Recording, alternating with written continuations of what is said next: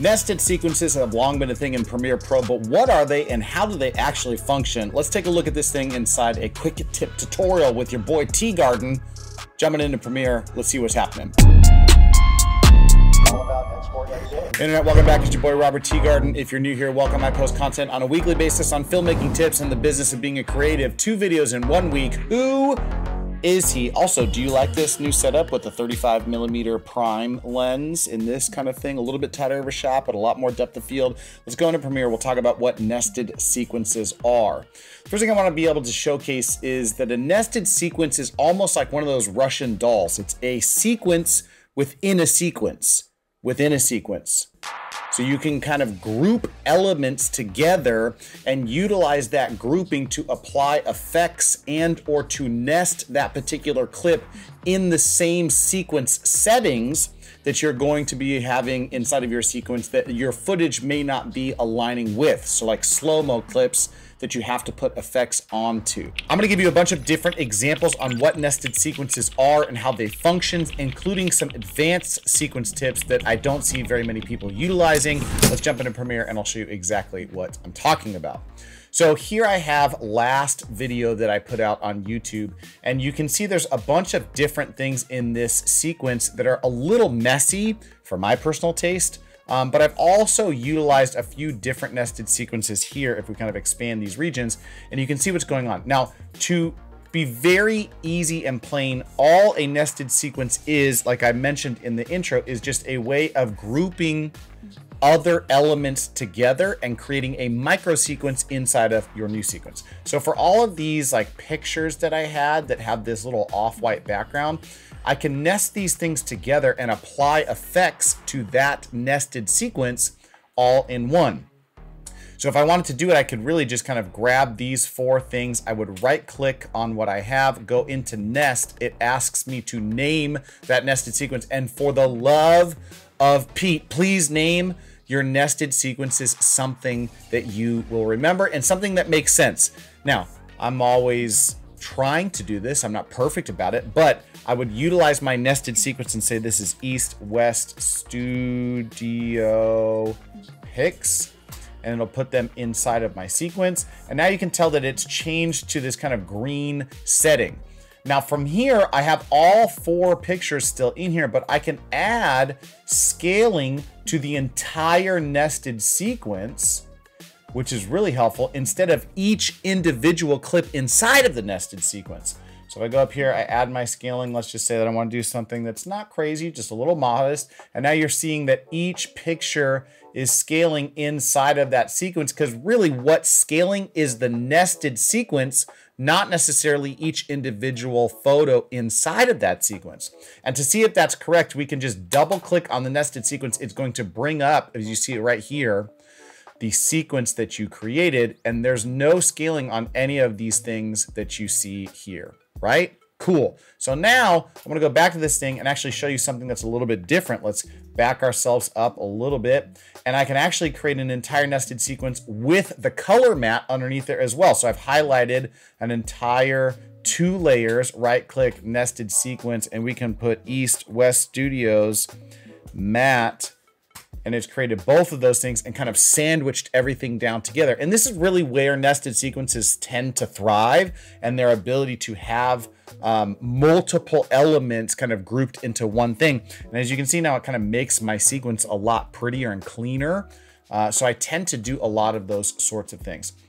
Here's another example of this where I had multiple clips, as you can see, that were nested into one particular area, but I wanted to apply effects onto the same clip.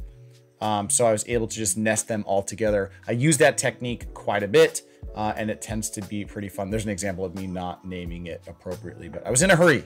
And it wasn't client work, it was my own work, okay?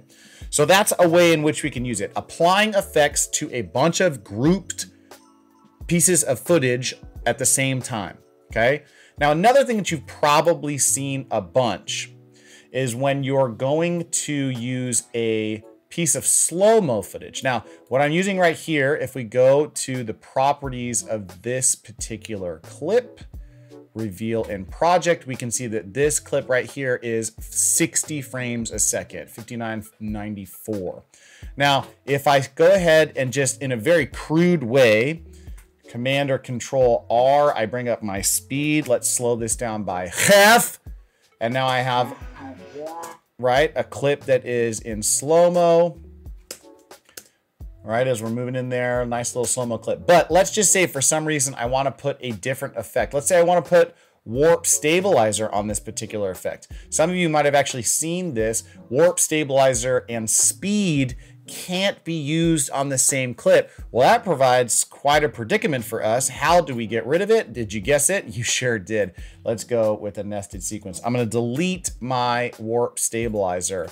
I'm going to go ahead and nest this sequence. Now, this time what it's actually doing is taking my 5994 that I've stretched half time, and it's going to put a nested clip in this timeline, and it's going to make that nested clip 2396. So it's going to take my slow-mo footage that's recorded at 5994 frames per second, and it's going to make it the same sequence settings that are in my timeline, which is really helpful. Slow-mo clip is the name, and now we can put on warp stabilizer as the game, and you can see it's analyzing in the background and we don't have that error. And now we can see that there's stabilized handheld footage on this particular clip. Not necessarily that I wanted to do that for this one, but there's another way that you can use nested clips or sequences to help in your edits. Now, another thing that I do all of the time, which is an advanced technique used with nested sequences, is to group a bunch of pieces of footage together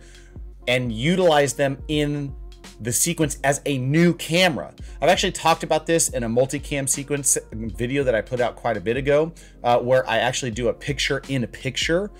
So I'll show you exactly how I'm doing that and a couple different examples of what that would look like. Now, in this other video right here, what I've done is I've moved this up to the top. I'm going to scale myself down, and I'm going to move myself to the corner of this particular video. This is actually exactly what I'm doing when I'm talking to you here. I'm going to put an opacity mask on my face. I'm going to bring it down so that all I see is my face.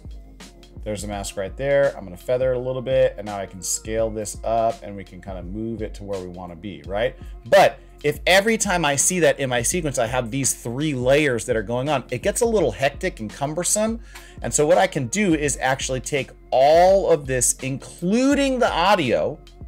Let's make this audio go back over here, including the audio, go over here, right click again, nested sequence, picture in picture. And now the entire thing gets smashed down into one nested clip. And what I can do is utilize this as an actual camera. So if I go to do a multicam sequence, which is another way that we use nested sequences in 1 second, you can have this be its own individual camera. And you can play with this in a bunch of different ways. I've done it here as well in this podcast edit that we have here. This double up from a virtual guest is actually just a nested sequence. You see right here, if you go to 2 up, boom, all this is just a mat over the top. These 2 cameras are just nested right next to each other or placed right next to each other. I nested that clip and put it inside the timeline.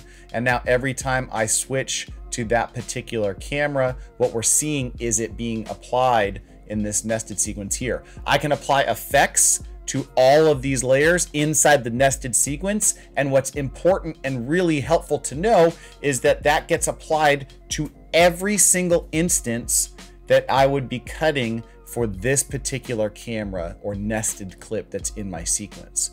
So another really, really helpful thing is that if I do color layers, if I do any sort of effects, if I do any type of like contrast or any of those sorts of things, it'll be applied across the entire clip that's nested. So every time that it's seen, it's there, and it's not just the individual cuts, which I would have to go and apply across time. It's a really good one. Now, nested sequences aren't just used for video, they can be used for audio as well. Another technique that I use all of the time is an echo effect. I did a video on this a while back too.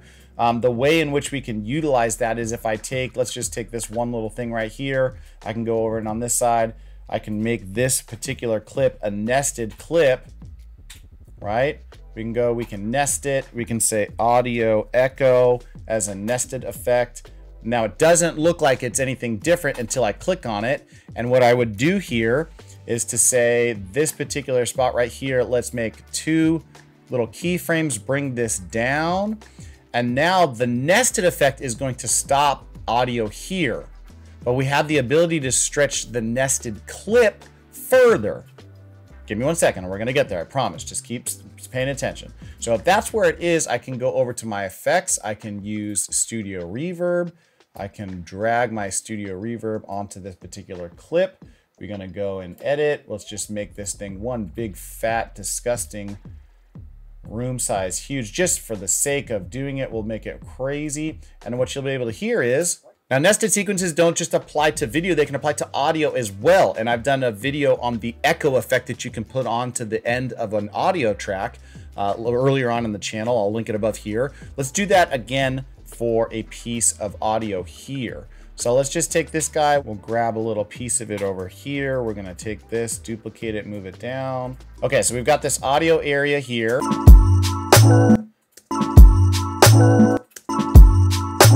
Let's say that we want to make that snare drum echo, right? So what we're going to do is we're going to right click. We're going to go up to nest. We're going to say audio echo 1. Boom. You can see that it kind of eliminates the waveforms. We're going to click right here. It brings up that nested sequence and we know.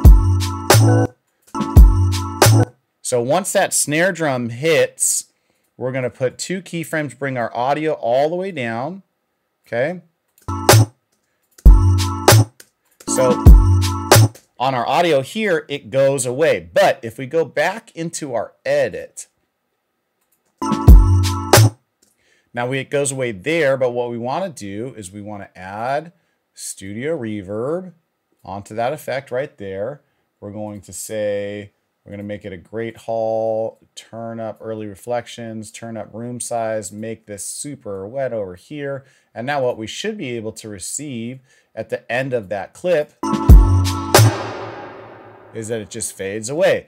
Now, let's say that the clip stopped here. The fact that it's a nested clip gives me the extra echo on this whole side of the keyframe where there's nothing there for that reverb to apply to. So, and the way that I would do that is I would go back to where it hits right here. I can kind of take the Studio Reverb off of that side, right? And so another way of us utilizing, clean this up a little bit. Perfect. That's perfect.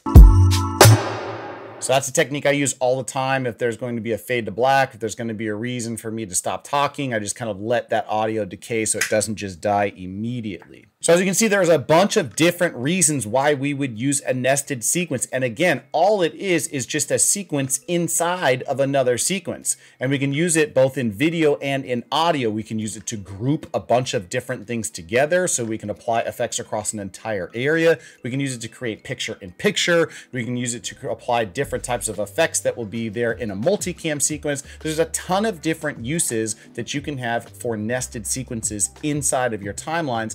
What are you using them for? I really want to know. Why did you click on this video and what is an example of how you've been using nested sequences? Let me know in the comments down below. And if you liked the video, then like the damn video. If you haven't already, subscribe and hit the bell for posting notifications because it really does help. And if I don't see you in the pasture, I'll see you in the future. Dad jokes. And thanks for tuning in for another video with Teegarden. We'll see you guys next time.